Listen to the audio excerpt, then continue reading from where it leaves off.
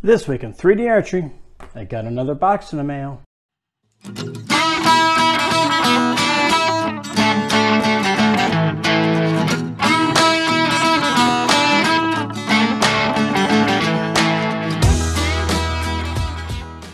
Hey everybody, welcome to 3D Archery. Greg here. Alright, I've been looking for some foam for a project. It's called a muzzy shoot to make some targets. And I was looking around, comparing prices, and I stumbled on this company which seems to be a pretty good deal. Now you might be wondering what's a muzzy target, and I'll show you that later on in the video. But let's talk about the foam. It's made by a place called the Foam Factory, and it's called their Target Foam. The size is 2 inches by 24 by 23 approximate, and it goes for $17.99 plus shipping and handling. Now the description of it's pretty simple. It's a polyurethane foam which makes for an outstanding archery target because of the high 6-pound density. That's the thickness of the foam, how much resistance and all that good stuff, I guess. It slows an arrow to penetrate the foam and stick to the mark without going through the foam or just bouncing off of it. That's the product description.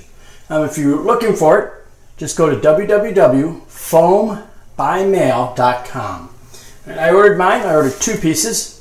Took about a week to get there. It wasn't bad. I didn't have a rush on it. All right, so let's take a look at it and see what we got. So you can see the size of my box, pretty big. Let's cut this baby open and see what I got for target foam. All right.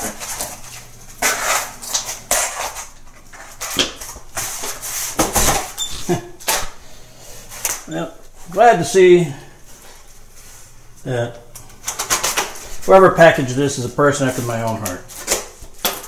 They winged it. Oh yeah, not bad. Look at that. All right, let's measure it. 2.5 feet, 24.5. 2.5 feet, 24.5. I like symmetry. And it is exactly 2 inches thick. All right. You know what? This might be exactly what I was looking for. Yeah. Nice and heavy. I was reading online. Most people gave it 5 stars. One person said if you shoot it with a 70-pound bow, it will pass through. But if you put 2 of them back to back, it stops them with ease. I'm making mine for trad archers. And I don't think no 70-pound longbow or anything will go through this. All right, so there it is. So let's take it out and let's give it some testing. All right, everybody, here we are out at the range, of course.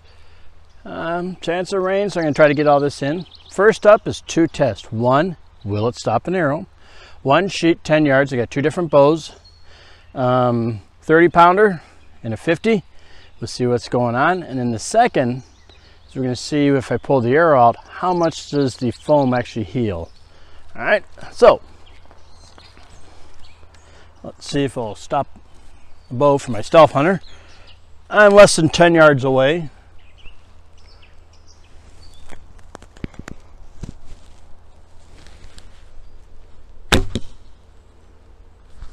And it stopped it. Now for my next one. All right, on the next one, we're gonna up the ante and shoot a really thick arrow made of wood. Got a ant on my bow.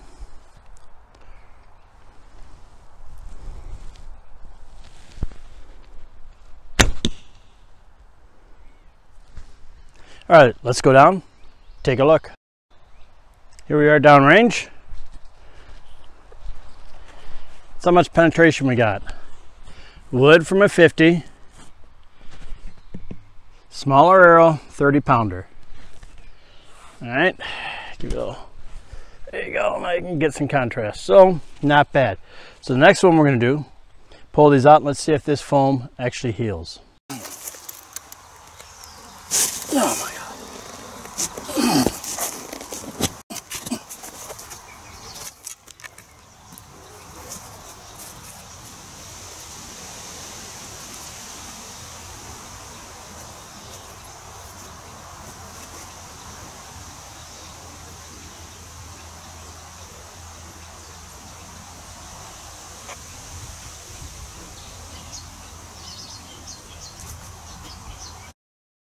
Okay, everybody, it's been a few minutes. I'll let it sit.